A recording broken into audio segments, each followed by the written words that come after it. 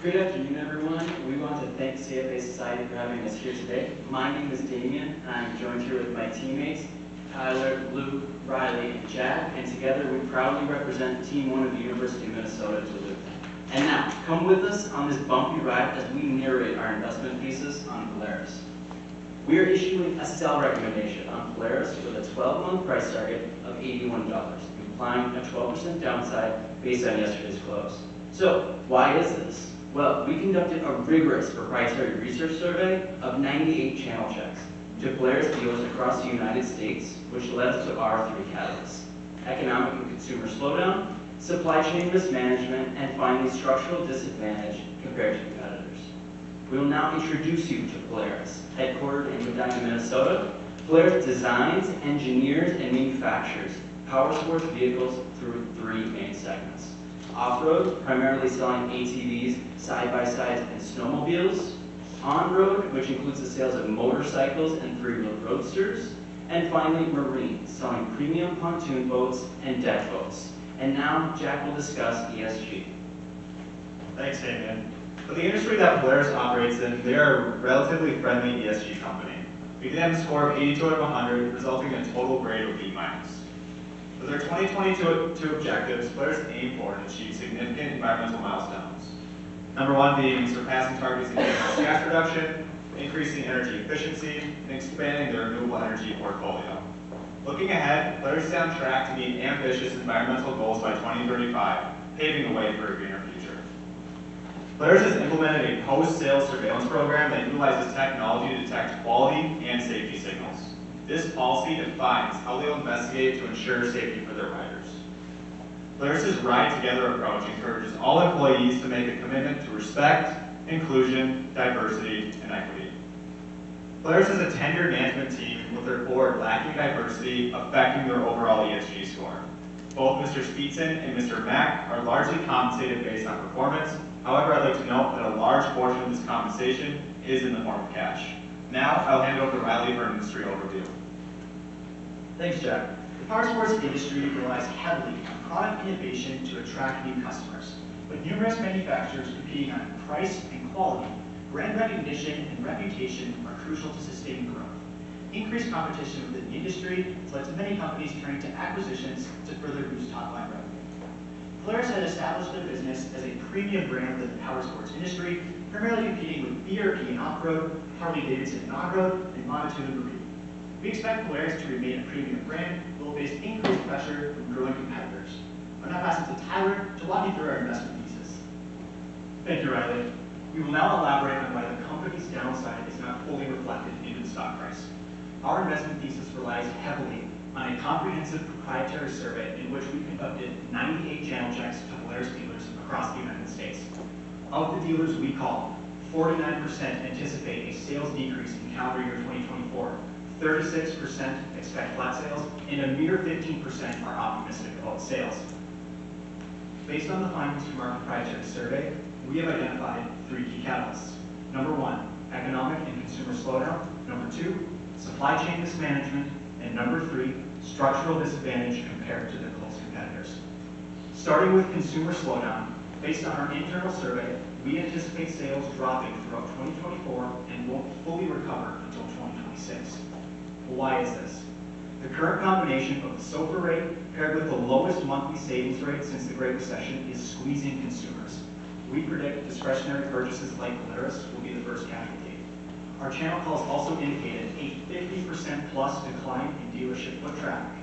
Furthermore, dealers noted the elevated interest rates impact will persist all throughout 2024 and well into 2025. Many potential Polaris buyers face loan rejections due to credit scores, debt-to-income ratios, and insufficient down payments. When we use history as our guide, the last time the Fed funds rate was above 5%, Polaris significantly underperformed. Due to the high sensitivity of discretionary spending and minimal demand, margins suffer disproportionately. As of their latest earnings call, management lowered 2024 sales guidance to down 7% and EPS guidance to down 15% versus 2023. This is more in line with our channel work as we modeled out 2 weeks prior. We modeled sales down 10.7% for the year. EBITDA margins decreased over 100 basis points last year. As seen in the graph, High interest rates equate to margin pressure, and we feel there is more room for contraction this year. I'll now give it over to Luke to talk about our second catalyst. Thank you, Tyler. Issues with part sourcing and dealership inventory management have plagued Polaris since the start of the COVID-19 pandemic. Leadership has downplayed the persistence of these issues in recent quarters as unexpected expenses continue to pile up. Polaris manufactures 100% of their vehicles in North America, however, 2/3 of their supplier network operates internationally. This structure caused production difficulties highlighted during the pandemic, leading to major capital investments into factory revamps and additional import tariffs of $100 million per year. Dealer inventory continues to be mismanaged by Polaris. Through a proprietary survey, we found that a majority of dealerships reported that inventory buildup has now reached levels not seen since 2019. Levels that Polaris pledged they would never meet again. Now Riley will discuss Polaris' competitive disadvantage. Thanks, Luke. Polaris has historically had a strong moat driving innovation within the power sports industry. BRP, Polaris' biggest competitor, disrupted this moat with operational efficiency and the launch of the Can-Am Defender in 2015. To expand into adjacent markets and further compete with BRP, Polaris acquired Trans-American Auto Parts in 2016. This acquisition failed, however, and they recently exited for a $600 million loss. As a result, management has shown reluctance to grow via future acquisitions, which we believe will be costly to long-term growth. So what's the significance of these changes? Well, BRP has considerably outperformed Polaris on sales, management effectiveness ratios, and margins over the past decade. As Polaris focuses on improving profitability, we favor BRP's operational efficiency and execution driving sales growth. I'll now pass it to Damien to explain our financial analysis. Thank you, Riley. Polaris has a 10-year revenue CAGR of 8.5%. However, due to our proprietary research and the 3 catalysts listed, we project sales to be down 10.7% in 2024, and in 2025 have a slight rebound with 7.7% growth, as discretionary spending rebounds. Gross margins have been in a steady decline since 2014, and we are convicted margins will continue to fall in 2024 as they face continued pressures due to high fixed costs and their sales decline. Going into 2025, we expect a slight recovery as CapEx shrinks and the demand starts to recover. Here are gross margins from the latest earnings report, and as expected, across the board, they've been heavily pressured, falling over 300 basis points in each segment over the last year. During a time when goals were set to expand margins further, showing the lack of transparency and execution of Polaris' management. And now for Jack to discuss liquidity and returns. Thanks, Damien. For Polaris, short-term liquidity concerns are highlighted by a consistent decline in inventory turnover, with our channel checks confirming this momentum within the next year. As a result of debt taken on by acquisitions, Polaris is now constrained by higher interest rate payments, limiting their profitability potential. When examining the return analysis on Polaris, we can see the long-term depreciation and management effectiveness ratios. Specifically when Polaris conducted leadership changes, when BRP released their utility vehicle, and when the 301 tariffs were introduced, all occurring in 2015. Now I'll hand it over to Luke for our evaluation. Thank you, Jack. We performed a terminal year growth rate DCF and a terminal year exit EV to EBITDA multiple DCF when conducting our intrinsic valuation. Using financial estimates derived from our proprietary survey, we arrived at a price target of approximately $81 per share. Furthermore, using the same financial estimates, we conducted relative valuations and again arrived at the same approximate price target of $81 per share, representing further multiple contraction. Displayed here are the results of 2 Monte Carlo simulations based on our DCF price targets using 2024 estimates for revenue growth and gross margins. The red portion of the graphs represent price targets with greater than 10% downside from current prices, while the green portion represents outcomes yielding 10% upside or more. And finally, I will be walking us through the risks associated with our investment recommendation, first of which would be the execution of an economic soft landing like the Federal Reserve, second, the stabilization of the supply chain on both the product sourcing and dealership level, third, the successful integration of outside suppliers into Polaris' network, and fourth, Polaris being able to deliver value to shareholders in an optimal balance between dividends, share repurchases, and capital investment. Finally, I'll pass it on to Tyler for our conclusion. We want to reiterate a sell recommendation on Polaris with a 12-month price target reflecting potential downside of 12%. With that being said, we'd like to open it up to any questions, and we thank the judges for their time.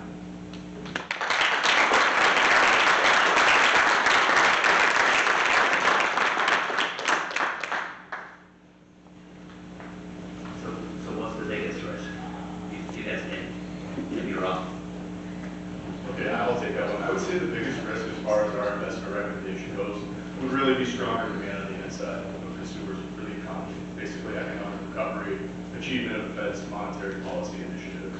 We think that's the biggest risk.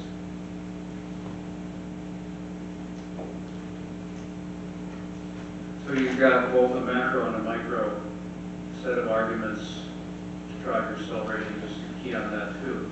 Let's just say the macro clears a bit. Are you saying that you would not be a buyer of Polaris and maybe look at their competitor as the stock to buy? Or what would be another micro catalyst at Polaris that would change your mind? I can take that one again. So I would say primarily the micro catalyst that would change our investment recommendation on Polaris would be initiatives taken towards streamlining their supply chain. So one of the main things we think they have control over would be their vertical integration and what they choose to do with their capital investments. So what we would like to see from management would be capital being devoted, similar to their Walker Evans Racing acquisition they made this past year, into integrating their supplier network more domestically, just being able to alleviate some of those pressures on manufacturing.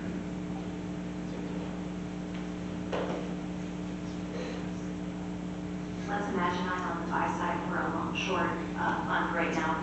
Who would you prepare for a buy with this? Yeah, I can take that one. So we compared Polaris and BRP in the presentation. They're both very similar competitors, so we feel that a buy would be BRP, and if you wanted to go hair spray that with a short position, you could short Polaris and go long BRP. How did you come up with your relative valuation multiples? So, into our relative valuation, we wanted to look at the history of the guide. And as you can see on the graph here, we saw similar multiple troughs, at least relatively, around the 2008-2009 era and the 2015-2016 era. So, while the intensity of the economic pressures that they're facing may not be the same in magnitude as the 2008-2009 area, we think that the combination of factors going on right now, from competition, just the macro environment in general, and the supply issues, we factored all of that in, and we think that will look essentially as worse. The worst is yet to come, is what we're seeing. So we anticipate further contraction in the multiple.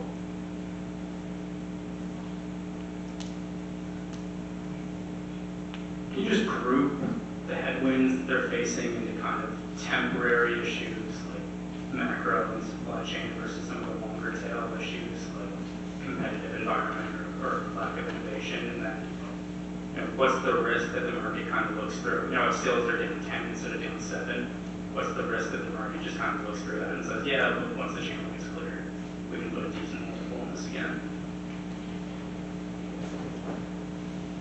So I'll touch on long-term headwinds first.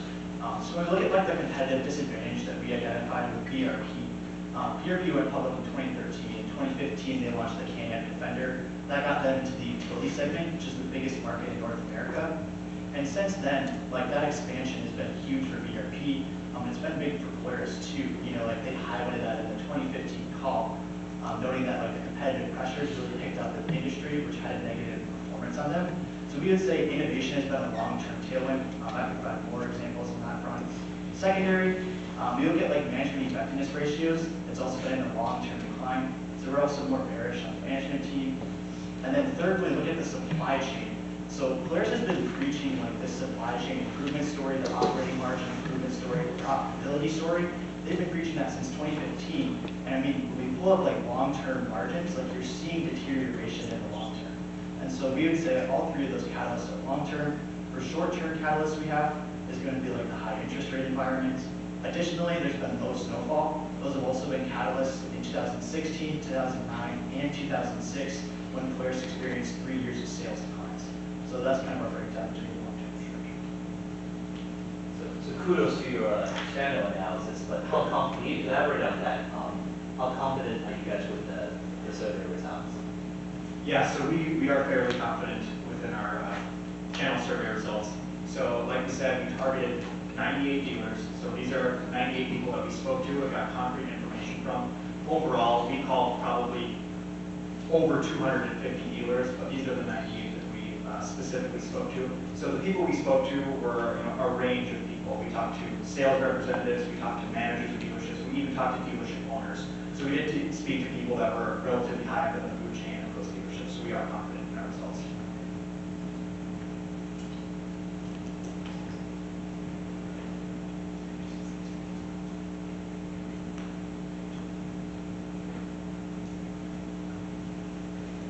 Yes, just within these channel checks, how did you guys factor in kind of the different product mix and the different margins associated with those products to get to your forecast?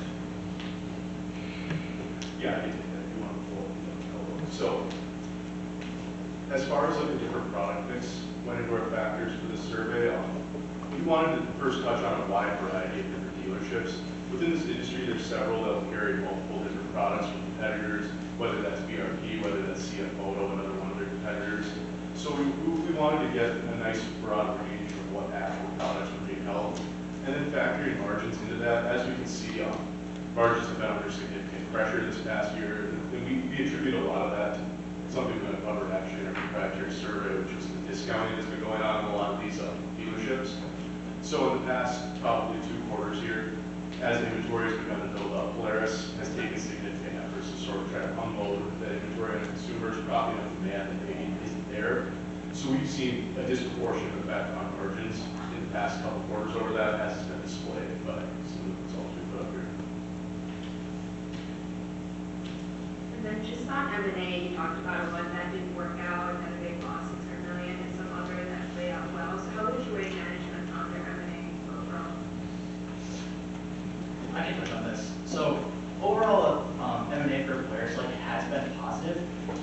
And so I guess what we are highlighting with the Trans-American acquisition is Trans-American is expanding into an adjacent market. So they sell Jeep shock components and also for trucks. So management was expanding into adjacent market. It didn't work out, resulting in a $600 million loss. And then when we had our analyst day with the management team, they showed reluctance and more caution in future acquisitions. And so when they're showing us that tone, we have a more bearish outlook on that, especially when it's in an industry where inorganic growth is crucial as a driver. So that's why we're favoring BRP. They recently made 4 acquisitions in 2022 to expand into electrification. And so that's a move that we like to move forward. So I'm curious, you mentioned the analyst days. I'm wondering if you had already done your channel checks work before or after analyst day. If it was before analyst day, you had this data, how do you think that changed the way you questioned the managers? What did you learn that you wouldn't have learned otherwise? And if it was after, I'm curious, what would you want to ask them now that you do have that data? I can start. Yeah, so we actually took quite a bit of time to do our channel checks. It wasn't particularly easy to get a lot of these people on the phone talking to you. So we were completing these channel checks, for I'd say 3 to 4 months from October until late December, early January. So we didn't really have, I would say, a good grip on kind of the story that we had heard within the channel during the analyst day. We had heard bits and pieces about what was going on, in terms of inventory and potential channel stuffing and definitely the sales decline, but it wasn't as concrete as when we finished our 98 channel calls. Yeah, I'd just like to add something on that. So I can say one issue that we hadn't really realized was still persisting with Polaris would be the supply chain issues. We just assumed, since it had been 3 years since the initial pandemic shutdowns, that they'd overcome those issues and sort of adapted to it. But at the analyst day, that was the major point of the topic, was continued efficiency costs piling up even into the current present. So we hadn't really considered inventory as being really a factor to pursue questions on at the dealership level, but after the analyst day, we really wanted to press on inventory levels. We're seeing trends, and things continue to pile up. We're really looking in comparison to pre-COVID levels, because that was something they also preached. They hadn't wanted to return to those levels because the demand isn't there like it was back then. So inventory, in short, I guess, became a major factor we wanted to look at after the analyst day. And I'll just add that we left all of our questions consistent, whether it was before or after analyst day, just to keep everything in line so that we could base it on more concrete evidence.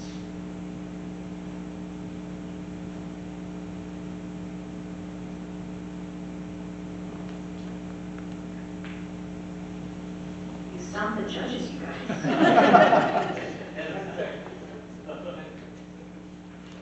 Any final thoughts? I'd like to thank you guys all for coming.